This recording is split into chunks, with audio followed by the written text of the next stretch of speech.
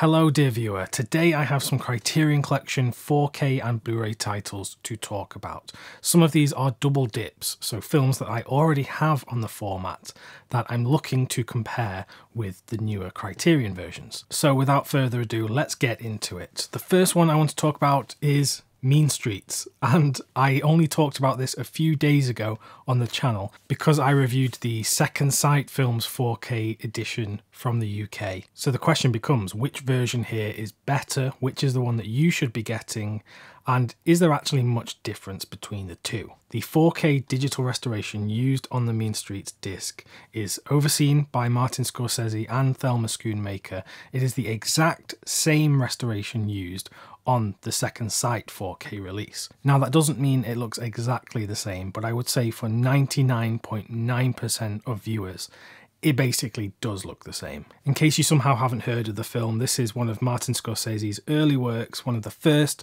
that catapulted him into fame. He made it a few years before Taxi Driver with Robert De Niro here and Harvey Keitel. It's a story about these two young guys in New York who are involved in a life of crime, but they are seeking, purpose in life, some direction. One of them, played by Robert De Niro, is more of a kind of hot-headed, unreliable, all over the place guy, whereas Harvey Keitel is, he's trying to keep things together, get somewhere, and it's the clash between these two characters and the situations they find themselves in which make this such a great film. So back to the disc and why it's not exactly the same as the Second Sight disc here. Well, the reason is purely down to how the disc is mastered and encoded. Criterion and Second Sight use different people or companies to encode these discs and author them.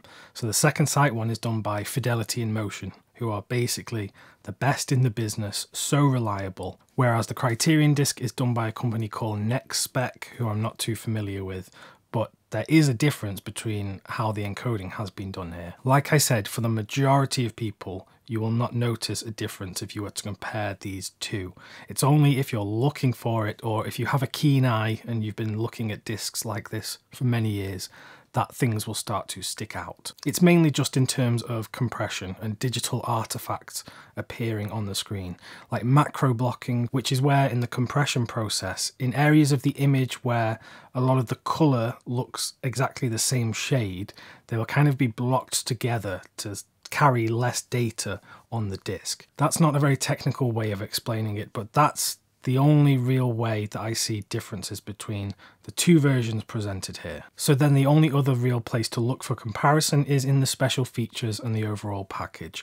If you've not seen my review of the Second Sight disc, then do go and check that out. On the Criterion disc, there is a 2011 conversation between Scorsese and Richard Linklater talking about Mean Streets and how Scorsese relates to the film so many years afterwards. Also unique to this disc is a video essay from Imogen Sarah Smith talking about the film's physicality and its portrayal of brotherhood. And then there's an older interview with the director of photography, Kent Wakeford, which is not on the Second Sight disc. Things that are the same are the selected scene audio commentary with Scorsese and Amy Robinson. The documentary Marduk Baghdad to Hollywood is on here. And there's the featurette from 1973, Martin Scorsese back on the block. So which of these is the better version? Well, if we're talking technically, I think the Second Sight one is very, very slightly better in terms of the presentation of the film. If we're talking about special features, there's a lot of great features on both discs, some carryover as well.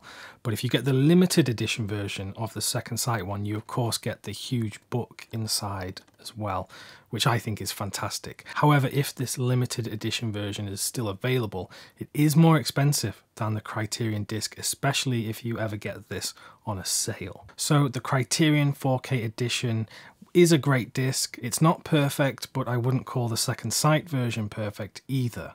And I forgot to say I do really like this new artwork on the Criterion edition. Before I move on to the next title, I should say that if you're in the UK and you want to get some of these Criterion imports, the place where I get them from is a website called Boutique Home Video. I've talked about them many times on the channel before. They import these discs to the UK and then they sell them from the UK. So if you buy them from the website, you know that you're going to get them within a few days in great condition. You don't have to worry about international packaging or any hidden customs fees. They have hundreds of Criterions and other labels on their website, so do go and check it out. And if you spend £100, they have an offer on where you get 10% off. Moving on now, we have Don't Look Now, the Nicholas Roeg horror classic, which had a Criterion Blu-ray many years ago. It fell out of print, and for some time that Criterion Blu-ray was going for a lot of money on the secondary market. And then last year it got this 4K upgrade. I think Don't Look Now on the 4K looks great. Nicholas Roeg, such a visual director, he started out in cinematography, so he knew how to make a good image. And a good image indeed, this film is full of them. The 4K digital restoration looks great. As always, there are questions about the authenticity of the color grading in the 4K restoration. This happens all the time now. We see it with basically every release.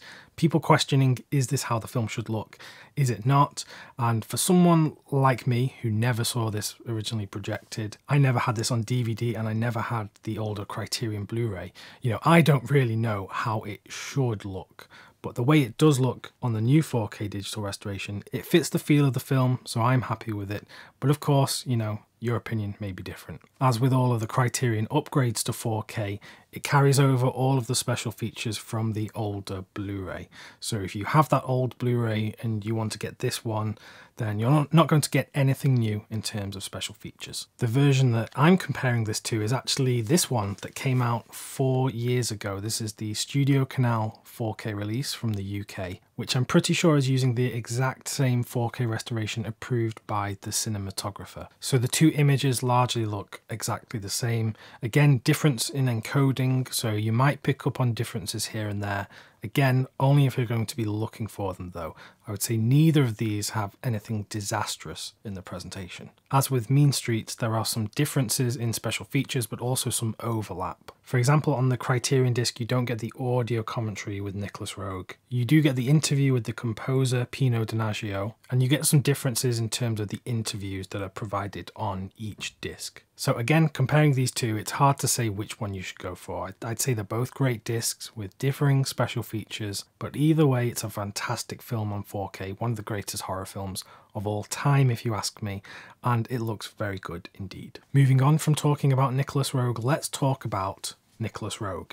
I've got his film Walkabout here. This is the 4K upgrade from the older Criterion disc, which I also happen to have here. Lo and behold, they look exactly the same. And you really can't even tell the difference unless you look at the very small text on the back. Supplemental features are exactly the same as always, so if you're upgrading, you're only going to get the new presentation of the film. So how does the new presentation look on the 4K disc? Well, for the most part, it looks very good. There's a lot of detail. I think the colours look good. They do look different to how I remembered the film on another version, which I'm going to talk about very shortly. The main issue that kind of rears its ugly head in terms of this disc is again with the compression. And Criterion have a long history of having some kind of poor compression on their discs in the past. This one, you can see it quite clearly in certain sequences. Because of how the disc is encoded, you can see in some portions of the image, whenever it is a very bright white, like in the cloudy skies when they're in the Australian outback, or at the start of the film in the opening montage, if you look at any of the very bright portions of the screen, you can see macro blocking, where how the film was compressed is bunching up the pixels and giving it this ugly digital look. Lots of people won't notice this. Perhaps you've watched this and you didn't notice any of that, but it does stick out. You can see it, especially in motion, and as well if you do pause the disc and just go from frame to frame, you can see exactly what I mean. I know that's not how you would watch the film, but it shows that the issues are there. And I would say if a better job was done in the authoring of the disc, those issues could be avoided. For me, it's not completely enough to spoil the experience. It's only in certain shots and in certain parts of the image. But if you're particularly susceptible to noticing that kind of thing, then I would imagine you would notice it too. In terms of the colours of the image and how I said I remember them looking a bit differently, I'm talking about the older Second Sight Blu-ray from about 3 or 4 years ago. This is not a 4K UHD, but it is from a 4K scan and restoration that Second Sight took part in. And the two 4K presentations do look different. The colours are different between them, particularly when you look at some of the main colours like blue, green and red in the image.